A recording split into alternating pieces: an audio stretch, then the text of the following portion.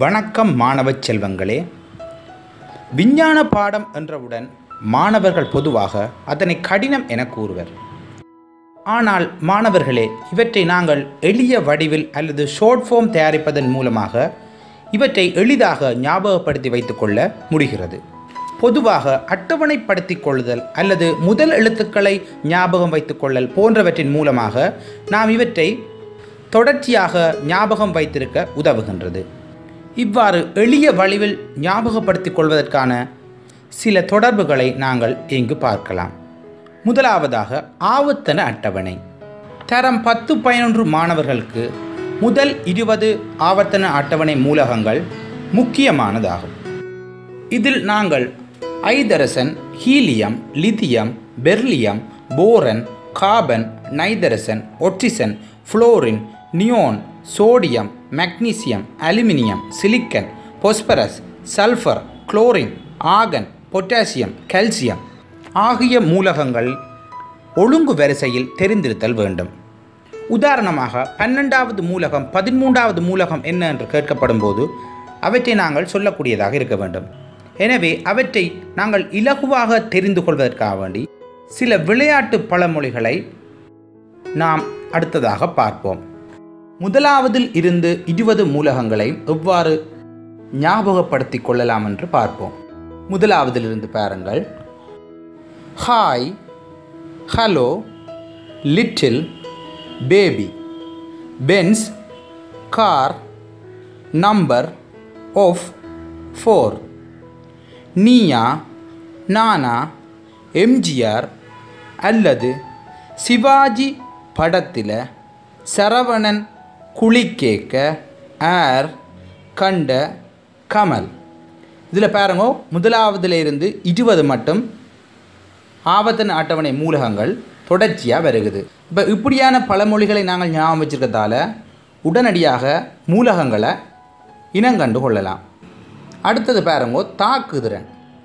இந்த தாக்குதிறனை பார்த்தீங்கன்னு சொன்னால் இதில் ஒரு அட்டவணை இருக்குது பாருங்க. இதில் மேலே இருந்து கீழே தாக்குதிறன் குறைஞ்சொண்டு போகும்.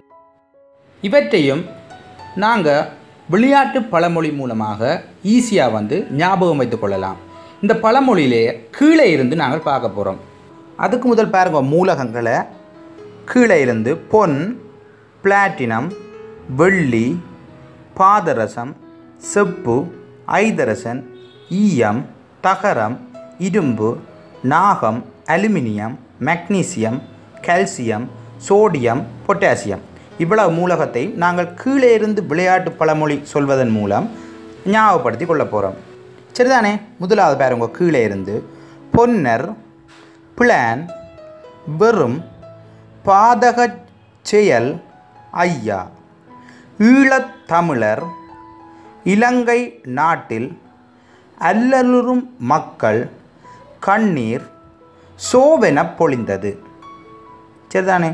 பொன்னர், பிளான், வெறும், பாதக செயல், ஐயா, ஈழத்தமிழர், இலங்கை நாட்டில் அல்லலுறும் மக்கள், கண்ணீர், சோவென பொழிந்தது. இந்த பழமொழியை நாங்கள் ஞாபகம் வச்சுக்கிறதால இந்த தாக்கவிய தொடரை நாங்கள் கீழே இருந்து மேல் நோக்கி ஈஸியாக ஞாபகம் வச்சுக்கொள்ள முடியும். அடுத்ததாக பாருங்க, காட்டிகள் சொல்லியிருக்கு. 2 காட்டிகள் இருக்குது. ஒன்று நீல பாசிச்சாயத்தால், 2வது சிவப்பு பாசிச்சாயத்தால். இந்த ரெண்டும் அமிலம் மற்றது கேரத்தை ஐடென்டிஃபை பண்ண, அதாவது அடையாளப்படுத்த உதவுகிறது. ரைட்? அப்போ இப்போ கேரமோ அமிலமோன்னு கண்டுபிடிக்க நாங்கள் இந்த 2 பாசிச்சாயத்தாலையும் பாவிக்க போகிறோம். அப்போ அதுக்கு 2 பழமொழி இருக்குது பாருங்க. முதலாவது, அம்மா நீ சிவப்பு. அதாவது அமிலமானது நீலப்பாசிச்சாயத்தாலை சிவப்பு நிறமாக மாற்றும். அதைத்தான் நாங்கள் சொல்லுவோம் அம்மா நீ சிவப்பு. ரைட்? 2வது பாருங்கோ, காசினி. அதாவது முதலாவது எழுத்து காவுன்னு சொன்னால் கேரம், சீனா சிவப்பு பாசிச்சாயத்தால் நீனா நீல நிறமாக மாற்றும். காசினி, கேரம் சிவப்பு பாசிச்சாயத்தாலை நீல நிறமாக மாற்றும். இப்படி 2 கோட் வேர்ட் மூலமாக நாங்கள் இதை ஞாபகம் வச்சிருக்கலாம். அடுத்ததாக நாங்கள் இதயத்தை பற்றி பார்ப்போம். இந்த இடது இதய வரைக்கும் இடது சோனி அறைக்கும் இடையில் ஒரு வேல்வும், வலது சோனி அறைக்கும் வலது இதய வரைக்கும் இடையில் ஒரு வேல்வும் காணப்படுகிறது. இது நடுக்க குழப்பமாக இருக்கும். அதாவது இருகூர் வேல்வு, முக்கூர் வேல்வு. நாங்கள் இது என்னென்று ஞாபகம் வச்சுருக்கோம்னு சொன்னால் இதில் வந்து ஒரே எழுத்துள்ள வேர்ட்ஸ் ரெண்டை ஞாபகம் வச்சுருக்கணும். அதாவது பாருங்கோ, இடது சோனைக்கும் இடது இதே வரைக்கும் ரெண்டுமே ஈனா ஈனா, ரெண்டுக்கும் இடையில் இருக்கிறது ஈனா, அதாவது இடுகூர் வேல்வு. அப்போ நாங்கள் இதில் மறுமுனையாக என்னத்தை ஞாபகம் வச்சுருக்கணும், அதாவது வலது சோனைக்கும் வலது இதே வரைக்கும் இடையில் முக்கூர் வேல்வு இருக்கின்றதை நாங்கள் ஞாபகம் வச்சுருக்கணும். அப்போ இதில் நாங்கள் எதை ஞாபகம் வச்சுக்கணும்னு சொன்னால் ஈனா ஈனாண்டு ஞாபகம் வச்சுருந்தோம்னு சொன்னால் ஈஸியாக வந்து இந்த இருகூர் வேல்வு முக்கூர் வேல்வுன்ற அமையப்படத்தை நாங்கள் புரிந்து கொள்ள முடியும். சரியோ, மேலும் பல வீடியோக்களை நாங்கள் உங்களுக்கு தருவதற்கு தயாராக இருக்கிறோம். நீங்கள் அதற்கு டிப்ஸ் சயின்ஸ் என்ற யூடியூப் சேனலுடன் தொடர்ந்து இணைந்திருந்து நீங்கள் மேலும் பல வீடியோக்களை பெற்றுக்கொள்ள முடியும். நன்றி.